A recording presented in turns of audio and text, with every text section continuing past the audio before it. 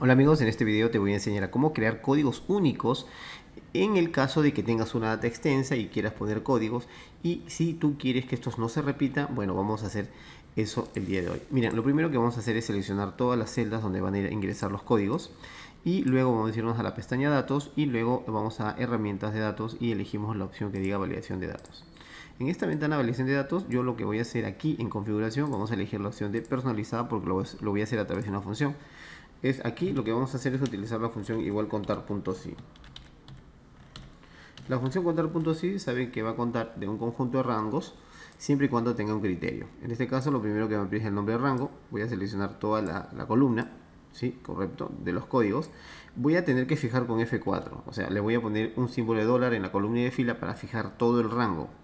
Luego de eso voy a utilizar punto y coma, que es mi separador, punto y coma, y luego me va a pedir el criterio. El criterio va a ser la primera celda donde va a ir el primer código, en este caso es H3. Aquí no voy a fijar porque quiero que esto sea relativo, ¿verdad? Así que no le pongo F4.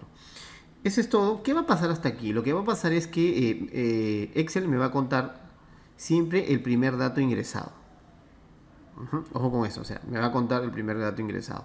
Como no le he puesto símbolo de dólar, va a ser relativo. Va a pasar con el segundo, con el tercero, con el cuarto y así sucesivamente.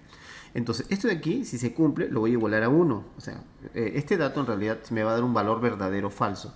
Si es el 1 es verdadero y si es el 2 es el falso. Entonces, si yo lo igualo a 1, significa que si este dato, ojo con esto, no se repite, entonces te va a permitir dejar ingresar texto o el código que tú quieras. Pero si no fuera así, yo le digo, voy a mensaje de error, y en mensaje de error le voy a poner aquí error.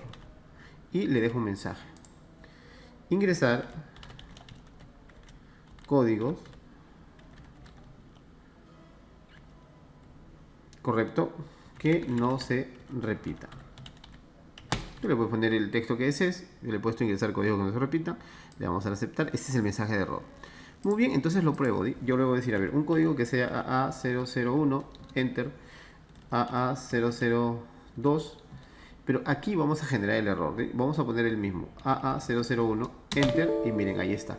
Me sale el mensaje de error, ingresar códigos que no se repitan.